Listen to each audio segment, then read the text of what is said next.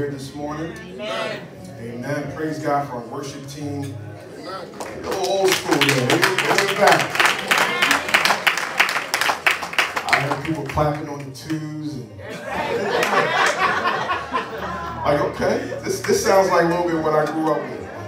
But praise God for our worship team. And, you know, as we experience this first Sunday of the new year, we want to make sure that we touch on taking Jesus into 2024.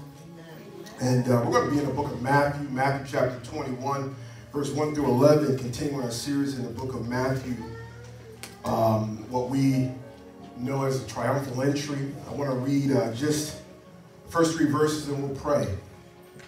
Matthew chapter 21.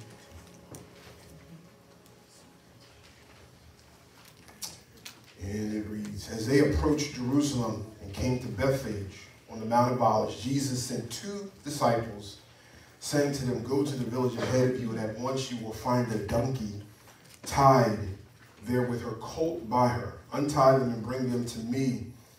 If anyone says anything to you, tell him that the Lord needs them, and he will send them right away. Let's pray. Father, we thank you, Lord, for just opportunity to worship you this morning, Lord, the opportunity to bow before your throne, Lord, and to give you honor and glory and praise and to recognize who you are as we engage with this first Sunday of the new year. Lord God, I pray that you would open up our hearts and our minds, Father God, that we would honor you in this new year, God, that we would honor you with our words, that we would honor you, Lord, with our worship, and Lord, honor you with our walk, Father God. We want to be like Jesus. And so, God, as we enter the new year, help us to be like Jesus.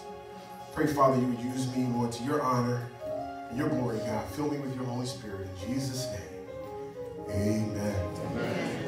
Amen. Amen. Amen. It's funny that I was going to open up talking about when I was growing up, going to the dentist and the phlebotomist. Phlebotomist is the person that takes blood.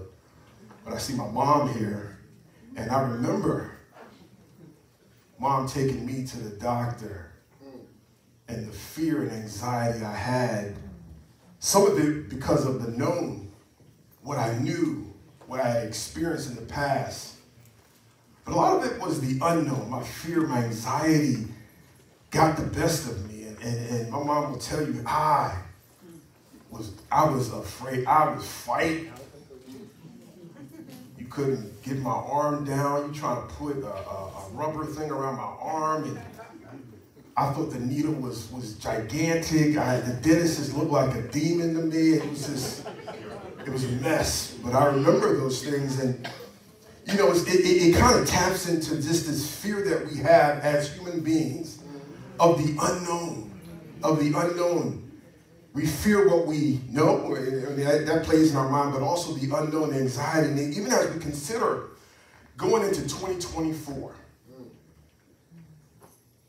we think about what happened in 2023, and if some of us have experienced some rough times in 2023, we wonder, man, what does 2024 have in store for us?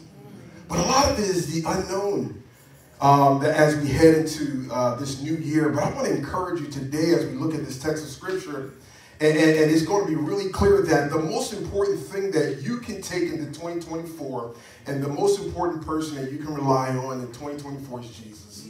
Amen.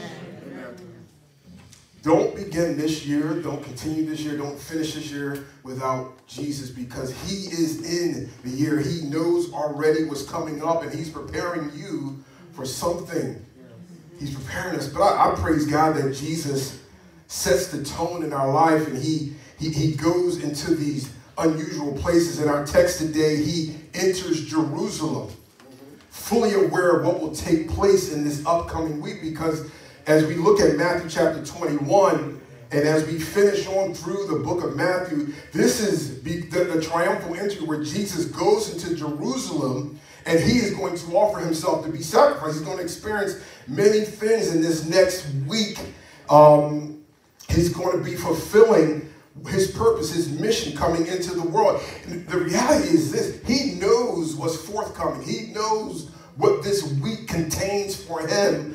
But yet Jesus goes into Jerusalem fully knowing, bold, and looking to do what is necessary to free you and I from the bondage of sin. Yeah. So here's the reality that Jesus rushes headlong to make the greatest sacrifice that the world has ever witnessed. He would suffer. He would be betrayed. He would go through all kinds of difficulty and suffering on our behalf. But I love the fact that we celebrate this week. We look at this text and we see that Jesus goes into Jerusalem. But here's a reality, and this applies to us today. When Jesus enters into our world, that world may be chaotic, but he brings order. Yeah. That world may be full of conflict, but Jesus, when he enters into our world, he brings peace.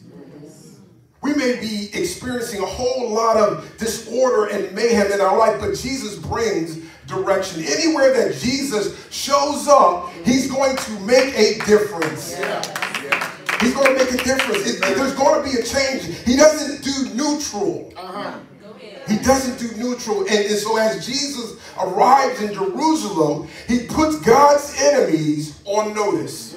They're all on notice. The enemy, the devil's on notice. The Pharisees, the religious leaders, they're on notice.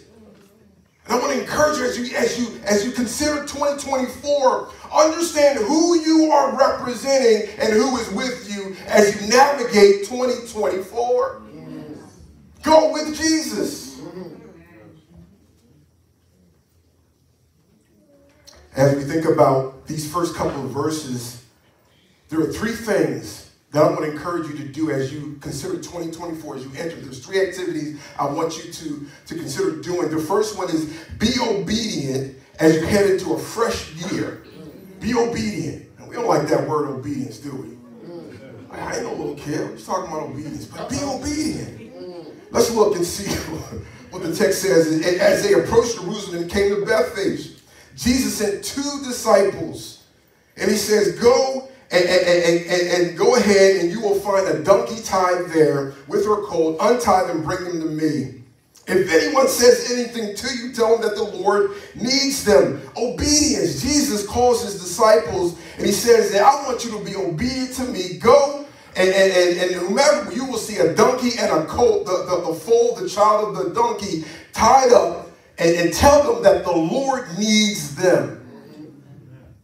If I'm a disciple, I'm like, do you know this person? Have you set things up beforehand? Because you're sending me on this assignment here.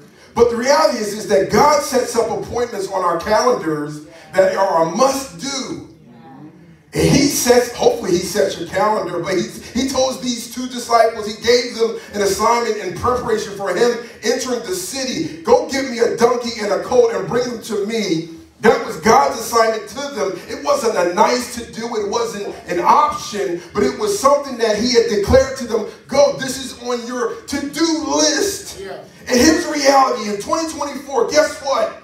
You may have a calendar that you have set up. You took some time. You said, this is how my 2024 is going to go. I'm on vacation in all of July. I got, this wedding here. I got all that. You got all that. Guess what? God can come in and change it. Because he has an agenda. He has assignments for you. And here's reality that you may not know about. He's got something he wants to task you that he's been preparing you for that you don't have a clue about. And my encouragement to you as you head into 2024 is to be obedient when the assignment shows up. Be obedient when the assignment shows up. Here's the reality. What does it look like to walk in disobedience as a Christian? You know what it looks like? It can look like a Christian who is extremely comfortable. They attend, they worship. But some Christians are comfortable with putting God's assignments to the side because it may require too much of them. See, the reality is that we don't grow without the test. We don't grow without the challenges. We don't grow without the assignments that God puts puts in front of us and says, look, I'm tasking you to do this. You may not understand fully all that I'm doing, but I want you to go get the donkey and get the foal and bring them to me. And if they ask about it, tell them that I said the Lord needs them. And you said, oh, Jesus, you're talking real bold there, but it's me and my man, we're going into this. And man, could you imagine the embarrassment, the reluctance, the risk that it takes oftentimes to follow God? But we have to understand something, that God's must-to-do list always comes with resources. God never sends us to do a task that he hasn't already prepared the way for. In fact, here's the thing is Jesus could have gotten a donkey and a colt from anywhere. But he's sending them to do something as a test, as obedience, something to strengthen their faith, to fulfill all that the Father had prepared, right? So we got to understand something, that we have to take obedience into 2024, and that God has already prepared the way for us as we walk in it. We are not designed to do this thing called the Christian life alone. In John chapter 15, verse 5, Jesus said, I am the vine, you are the branches. If you remain in me and I in you, you will bear much fruit. Here's the thing. Apart from me, you can do nothing. Apart from me, you can't do nothing. Philippians chapter 2, verse 13. For it is God who works in you both to will and to act in order to fulfill his good purpose. So God's to-do list comes with power to do. As simple as that. As simple as that. We consider Moses was given an assignment to go tell Pharaoh to let my people go. And Moses, all he looked at was his deficiencies, what he couldn't do. But God had already gone before and told Moses, don't worry about what you will say. I will give you what you need to say at the moment. That's what you need to do. God resources those who are willing to obey him to go to do his purposes in the earth. God-given authority. It says the Lord needs them and he will send them right away. Grab a hold of that. The Lord needs them. That was their response.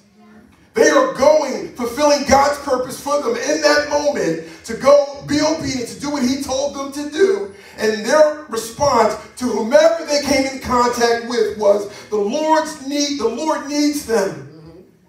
And he will send them right away. Have you ever stepped out on faith to do something that God called you to do, but you couldn't see it? You couldn't, I don't see how this is going to work. Does he know who I am? Does he know my weaknesses? Does he know my past? Does he know my deficiencies? Does he know that I'm scared? Does he know all this stuff?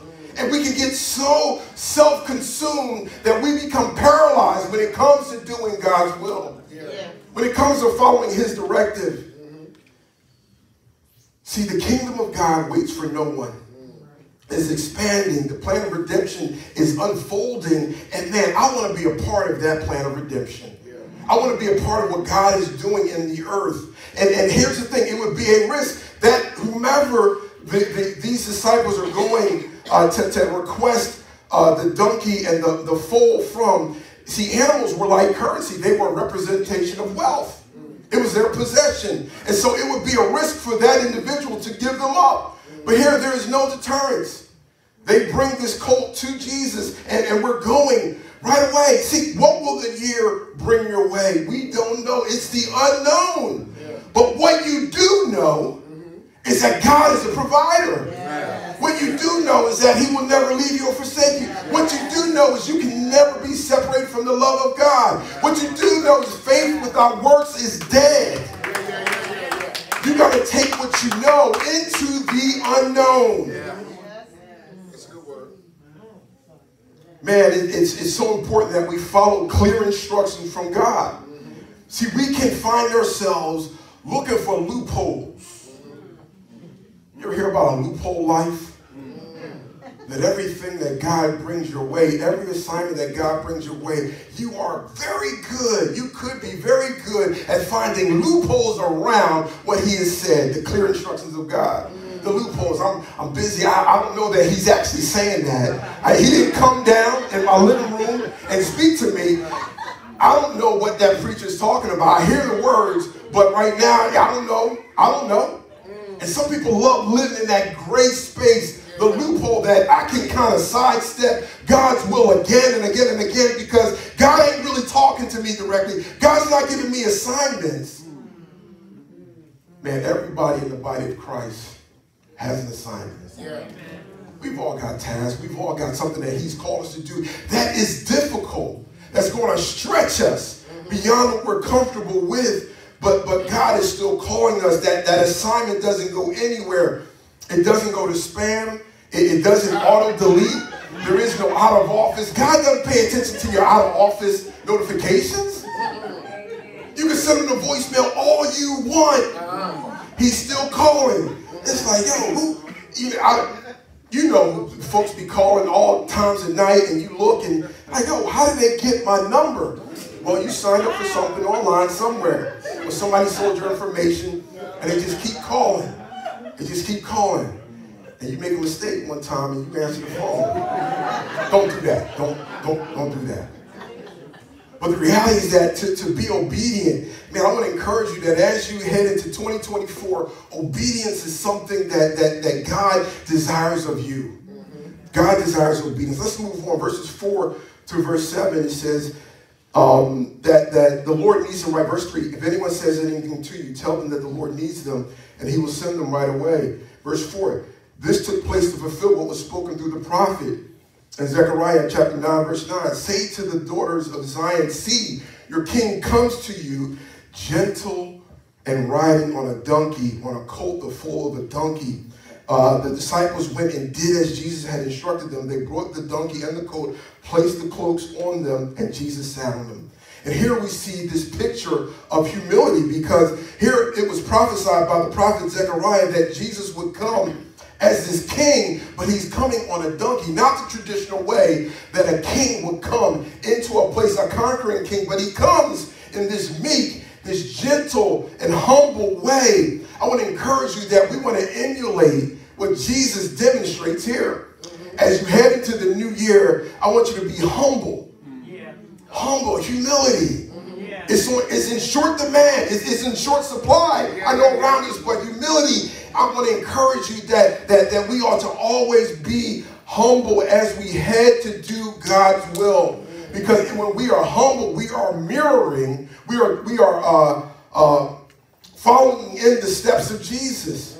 And humility requires that we understand that we are listening, that we are in tune with God. See, humility is the act of self-denial in favor of God's will and his best. It is an act of self-denial in favor of God's will and his best. Jesus demonstrates humility again and again and again. He enters Jerusalem his way. See, they wanted him to enter on a horse with a conquering army, but Jesus came humbly in meekness and gentleness because his work would require that very thing. See, the donkey was a beast of burden. It says that in the NIV. The animal was distinguished. It was a work beast. It was an animal that was used for the field, not necessarily for grand processions into a city that a conquering general in the Roman Empire would do. They would enter on a horse to show victory. But Jesus comes humbly, and that ought to demonstrate something. That ought to be something that we want to emulate. See, there would be ultimate majesty, but Jesus had work to do. Jesus had work to do. And coming in on the donkey shows that he had work to do. See, Jesus and his kingdom, the triumph is through different means. See, the reality is this, that Jesus could have called down legions of angels and had destroyed all of his enemies, Jerusalem. He could have done that. He says in Matthew chapter 26, verses 53 to 54, after Peter had cut off the ear of those that had come, later on in this week, Peter had cut off the ear of those who had come to collect Jesus, to take Jesus captive. And Jesus' response to Peter was, do you think that I cannot call on my Father, and he will at once put at my disposal more than 12 legions of angels? But how then would the scriptures be fulfilled that say it must happen in this way? So when Jesus talks about, I could have called down 12 legions of angels, a legion of soldiers was 5,200 soldiers that was at his beck. But these are angelic beings. He could have called down a host, heavenly host, down to his cause to wreak shop. But Jesus chose not to do that. He could have, but he chose not to do that. That's the definition of humility. Yeah. Humility, that we could, but we resist because character is so much more important than winning. Jesus informs Peter it's about humility and power, but here, man, this is the lesson that we need to know, that as Jesus, if there was ever someone who demonstrated humility, it was him. He veiled his power. Jesus came from heaven to earth, put on flesh, and then humbled himself and became obedient to the Father's will. He lived among men and women, the sick, the poor, those who were destitute, those who were marginalized, in order to fulfill God's will in the earth. See, Peter understood that lesson eventually as he lived among Jesus. And he says this in 1 Peter, when Peter was older and more mature. 1 Peter 5:6, he says, humble yourselves, therefore, under God's mighty hand, that he may lift you up in due time. I want to tell you something. And James, the brother of Jesus, says in James chapter 4, verse 6, but he gives us more grace. That is why scripture says, God opposes the proud, but shows favor to the humble. Man, I'm going to tell you, you cannot lose being humble. You may see someone, pomp and circumstance, that someone that's about personal ambition, and they want the spotlight. I want to tell you that God is opposed to that person. I've seen person again and again. Me and Pastor Anderson talk about this all the time. When we see people again and again who want to flex and show off and do all this thing, that there's a fall coming down the line. As you enter 2024, I want to encourage you not only to be obedient, but practice humility. Take the low. You don't always have to respond. You don't always have to get the glory. You don't always have to get the applause. But humility for us is looking to do kingdom work without applause of others, without manipulation, without politicization, without ambition, vainglory. One of the greatest practices or postures of humility is prayer. See, when you have a strong prayer life, it demonstrates humility. Because you are always, you know that the source of what you need to do is not within you. That you need to cry out to the living God, God, I can't do, and I need you to help me to do. See, that's humility. You will not go wrong in 2024 if you practice humility. You take the low, sidestep. They want to cuss you out. God bless you. Have a good day. I'm going to pray for you.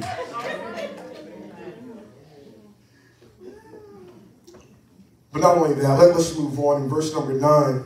That here Jesus is fulfilling Zechariah's prophecy, and he gets on this colt, and he gets on the donkey, and this colt is following behind.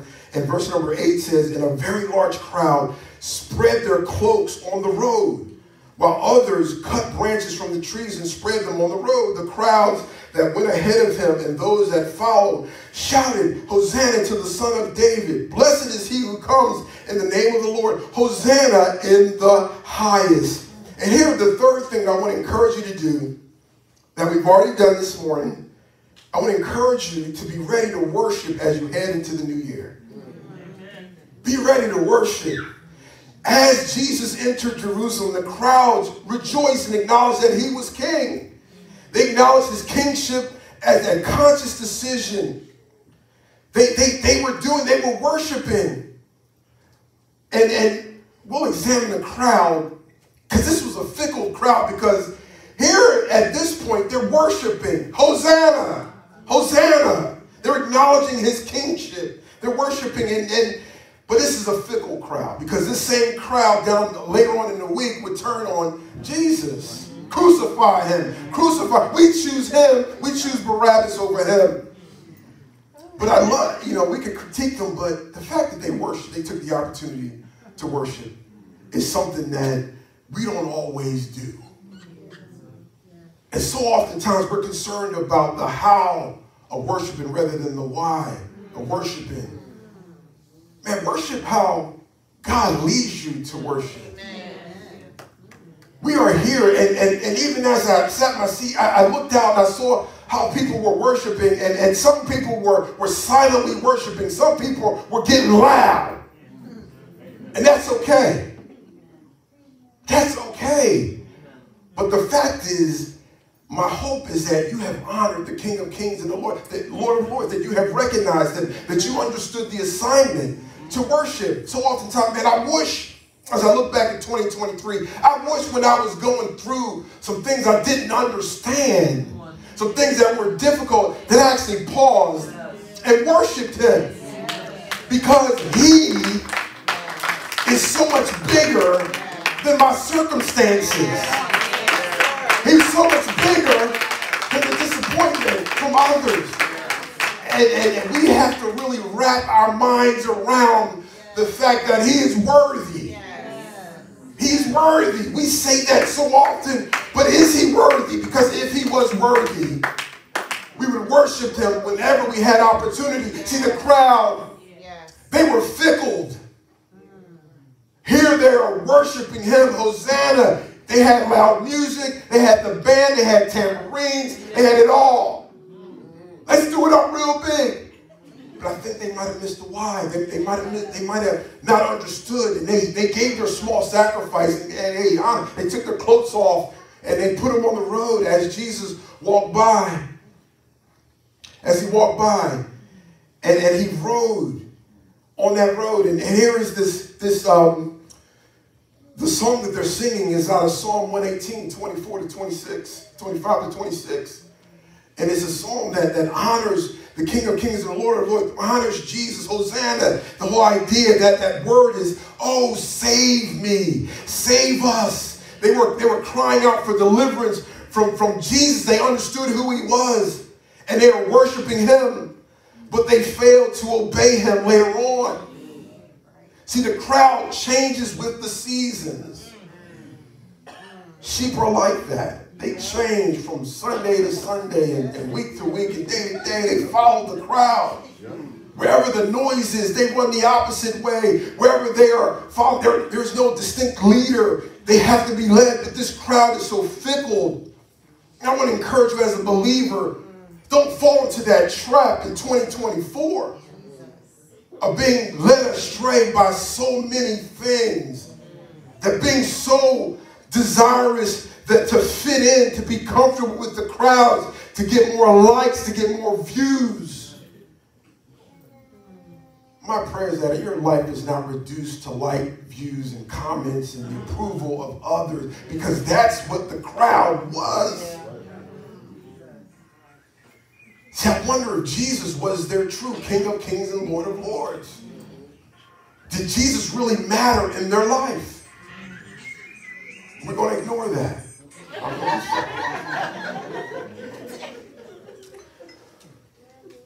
That we're ready to do that in 20. Man, be ready to worship. Man, I was really encouraged.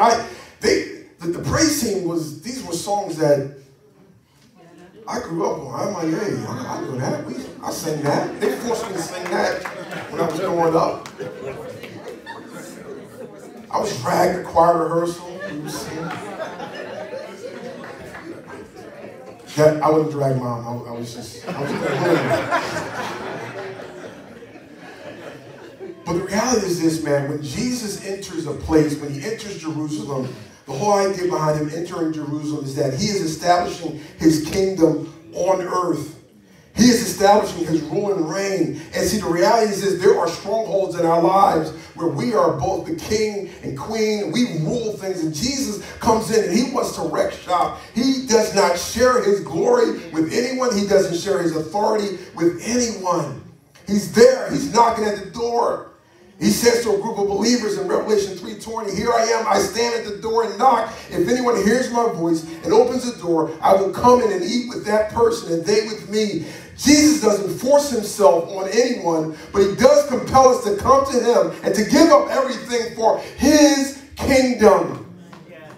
When Jesus is coming into Jerusalem, he's coming. He's inviting them to worship. He's coming, presenting himself to be made a sacrifice. He is meek and he is gentle. But don't take that meekness and that gentleness for granted. See, because Jesus actually comes as a conquering king.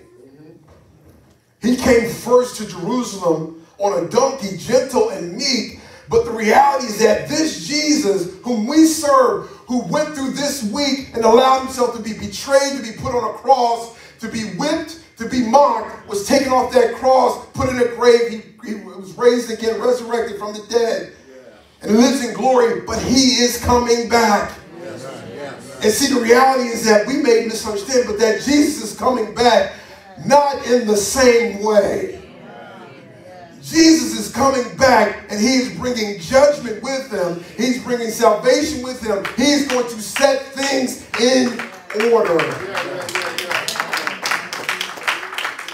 And for those who are not prepared for his second coming, there are consequences. Thank God that we responded to this Jesus who compels us to come to him as we are. He's inviting us to come to him. He's coming meek and gentle. But that second coming is a coming of judgment. Judgment. What will you do with this Jesus? Verse number 10, when Jesus entered Jerusalem, the whole city was stirred or in an uproar and asked, "Who is this?" You see that Jesus comes in and there is no neutrality. He disrupts the existing systems. He disrupts our life. He disrupts your life. Hopefully he has disrupted your life. If you say you know Jesus and you haven't had to arrange anything, you haven't had to stop anything, you haven't had to stop going some places, then you don't know Jesus. Come on. Because when Jesus comes into your life, he stirs up, he creates an uproar. The things that you used to do, you can't do them the same way. It doesn't taste the same. It doesn't smell the same. But Jesus comes in and he sets things in order. This Jesus, the prophet from Nazareth in Galilee, who came to save the world. This Jesus is the one, if you don't know him today, bow your heads and close your eyes. If you don't know him today, this Jesus is still compelling, still inviting you to come to him just as you are. Meek. Jesus is not going to force his way, but he is inviting you to come just as you are. If you're here today and you don't know Jesus, he's calling you, he's drawing you. You are here for a reason. I want to ask you to just respond to him. If you're joining us online, if you don't know this Jesus, right here, right now, the gospel has been preached. That he loves you with an everlasting love. That he loved you so much that he went to Calvary's cross and paid the price for your sins and my sins. He willingly allowed himself to be nailed to the cross. He is our substitute. He took your place. You know that you deserve to die for your sins, but Jesus experienced death for you. And what Jesus wants to do, if you come to him, is transform your life. He wants to redeem, buy back. He wants to make you whole again. He wants to free you from bondage, whatever it might be. He's calling you to come to him just as you are. If you're here today and you want to make a decision for Christ, You've never made a decision for Christ. You want to make a decision for Christ right here today. Just put your hand up. That's where you're at. He's calling. He's inviting. He loves you. He loves you. If you're joining us online and you're ready to make a decision for Christ, I ask you just to follow with me on these words and repeat these words. I am a sinner and deserve the punishment for my sin. I believe that Jesus paid the penalty for my sin. I ask for God's forgiveness. I will follow Jesus and confess him as my Lord and Savior. I receive the free gift of salvation in Jesus Christ today. If you've prayed that prayer, I want you to just text 267-991-8907. That's 267-991-8907. We want to communicate with you as you begin this new journey, new life in Christ. Jesus wants to come into your life and to make all things new. He wants to change the direction of your life if you would say yes to him. I want to encourage you in 2024, be obedient, be humble, and be ready to worship. Amen.